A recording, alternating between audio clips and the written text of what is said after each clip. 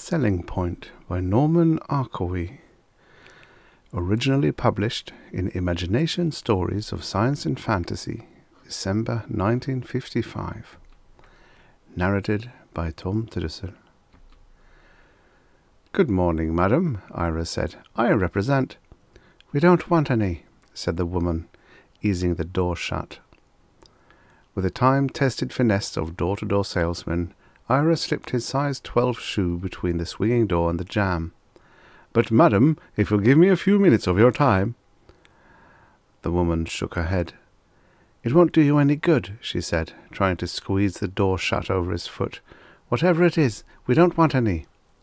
"I represent U.S. Robot Company," Ira persisted. He smiled pleasantly. His unyielding foot maintained a 6-inch wide avenue of communication between himself and the woman in the house. "Long the leader in commercial industrial mechanicals, U.S. Robot is now introducing a new line of home servants designed to assist the housewife in every possible task about the house." "You're wasting your time," the woman said wearily. Ira used his professional smile to indicate that he enjoyed wasting his time. "When you've seen the demonstration," he said, "I'm sure you'll agree that no home should be without a Model 1 household robot." The woman looked out at him silently, patiently, resigned. She was pretty and petite and very young, and from her appearance had never done a day's work in her life. A typical newlywed, Ira thought. A perfect prospect, he decided. "As you undoubtedly know, the outstanding characteristics of U.S. robot mechanicals have always been ability, durability, and reliability. Their performance in industry has earned for the United States Robot Company the enviable reputation it is proud to possess.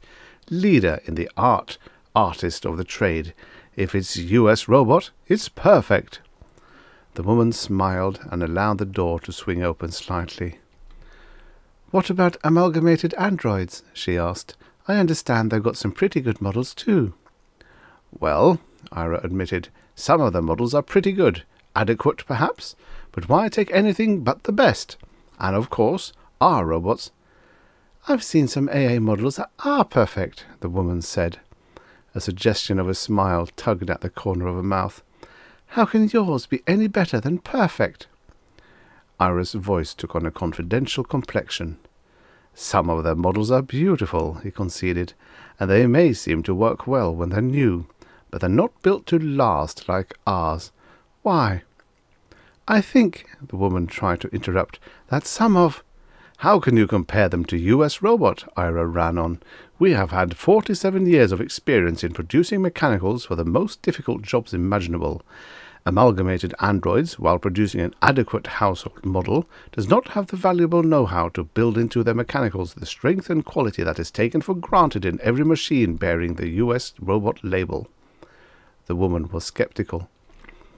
"Maybe your company does make the best factory hands," she argued, "but household robots must be aesthetic as well as rugged, and amalgamated androids are specialists in building humanoid robots, while your company—" "But, madam," Ira said, grinning, "our household models are perfectly human in appearance. I should say imperfectly human, because we even give them tiny blemishes to make them seem more natural." The woman was obviously unconvinced. Ira applied the clincher. "What greater proof would you want than this?" He held up his left hand, baring his wrist so that she could read his identification stamp. "Model 1, MASC, serial number 27146, 12V, U.S. Robot Company, Incorporated." The woman's eyes widened. Her face took on an expression of delighted surprise. "What better proof would you want?" Ira repeated. "Do I look like a robot? Am I not a perfect humanoid? Here," he said, extending his hand, "feel my skin and see if it isn't just like a man's." The woman gingerly touched his hand. Her eyes mirrored her satisfaction. Ira pressed his advantage. "Model 1 robots come in both masculine and feminine designs, built to your individual specifications as to size, coloring, strength, personality, traits, apparent age, and so forth. For example, lonely people can have companionship built in, if they like. You can have an Ira or Inez possessing an almost human intelligence and free choice, or you can get one that is blindly servile and which will never volunteer advice or information. You can get an elderly, refined butler or a handsome young man around the house. You can get a pretty, petite parlour-maid or a buxom cook. Ira paused to observe his customer. She was looking at him in a peculiar way. Knowing that he was a robot, she seemed to be appraising him as she would a man. Ira noted her odd reaction and puzzled over it. It usually went the other way. Women lost interest in him when they learned that he was not a man. "Why don't you come inside?" the woman suggested suddenly, opening the door for him. Ira smiled at her graciously and went into the house.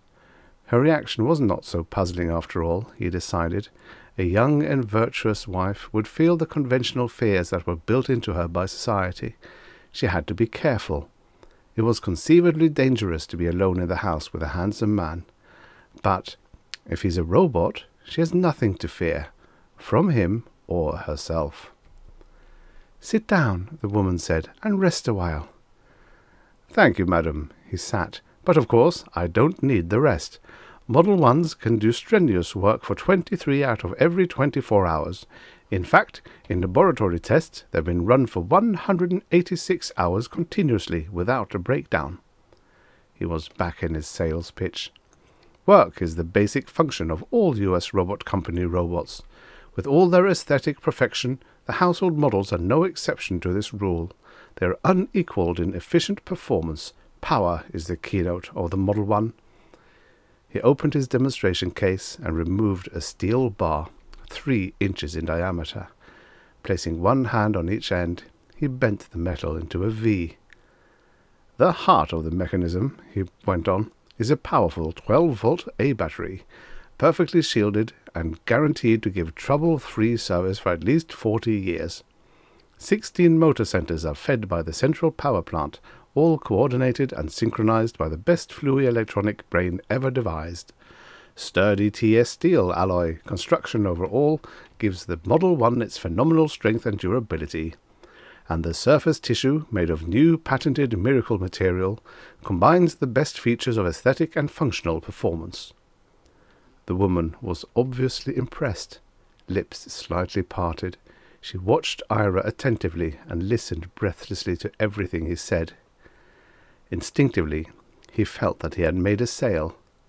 But the woman said nothing, only gazed at him in a way that might have been covetous, might have been adoring, or might have been merely symptomatic of hypnosis. "May I demonstrate the one's power and versatility in practical performance?" Ira asked. Taking a silence to be consent, he swung into his demonstration. Swiftly, surely, he went about the room cleaning. Effortlessly, he lifted large pieces of furniture, and holding them aloft with his right hand, he cleaned under them with his left. He talked as he worked. "Notice the quiet efficiency of the self-cleansing electrostatic duster we have built in. We also have attachments for waxing, washing, spraying, painting, ironing, soldering." "You're wonderful," the woman sighed.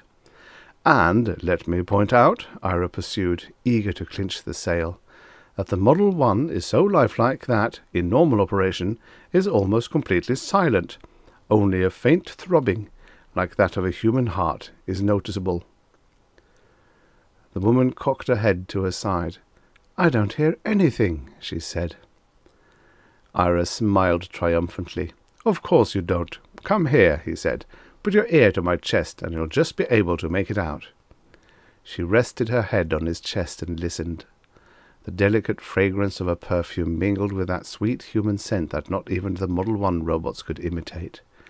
Ira bent his head and brushed his sensitized cheek against her hair. He felt emotions that no robot should feel. He silently cursed his makers and the wonderfully human brain they had given him.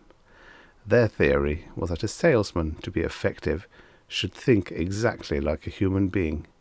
To better satisfy the customers, he should appreciate every human drive and desire. But it was wrong to feel like a man, to desire like a man, to hurt like a man. and be unable to ease the pain because he was not a man.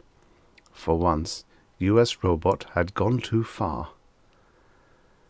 The woman looked up at him with eyes that broadcast adoration. "You're wonderful," she repeated. "Do you think—" She hesitated, looked away. "Could I be in love with you?" she asked with childlike innocence. "Is it possible?" Ira felt flustered, giddy, light-headed, exultant, confused, miserable, and weak. Damn US Robot and their perfected fluey electronics. "But, madam," he protested, "I'm not a man. I'm only a—" "Please call me Emma," the woman said. "You see, I'm not Mrs. Bartlett. I've tried to tell you. Madam is not at home. I only work here." Gone was his exultant feeling, gone the light-headedness. Only the misery and weakness remained in the realization that his yearning was impossible of fulfillment, and that, to top it off, he had wasted his time trying to sell himself to a servant. "Do you think I could?" the maid repeated. "Could what?" "Be in love with you." "But, miss, don't you understand? I'm not." "My name is Emma," she said softly.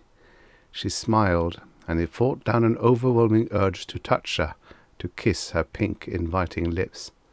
He stood rigid. He wanted to cry out in his torment. Her hand reached out to him, and he felt her fingers touch his. Electricity tingled up his arm and through his chest. Automatically, he repeated his cursed disavowal of humanness. Vaguely, he heard his own words, sounding like an echo in his ears. "I'm a robot." "I know," Emma said quietly. Then she held up her right hand, revealing the identification stamp on her wrist. Model M, Femme. Serial number 6139-12E, Amalgamated Androids, Inc. A moment later, the android was in his arms. He held her close, dizzy with the sensation of this new emotion with one of his own kind.